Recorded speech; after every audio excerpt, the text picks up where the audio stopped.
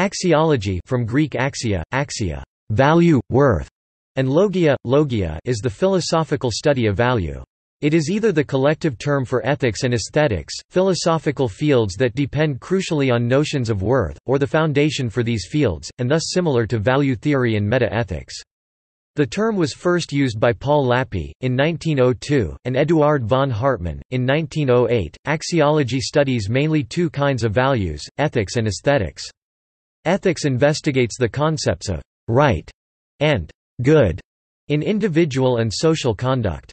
Aesthetics studies the concepts of beauty and harmony. Formal axiology, the attempt to lay out principles regarding value with mathematical rigor, is exemplified by Robert S. Hartman's Science of Value.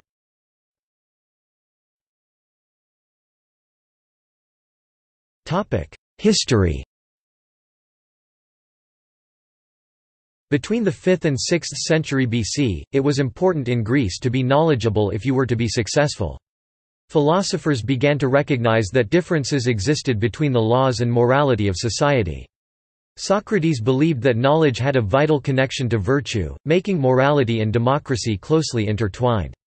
Socrates' student, Plato, furthered the belief by establishing virtues which should be followed by all.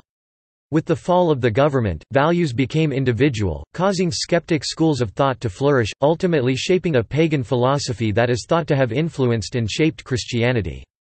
During the medieval period, Thomas Aquinas made the distinction between natural and supernatural theological virtues. This concept led philosophers to distinguish between judgments based on fact and judgments based on values, creating division between science and philosophy.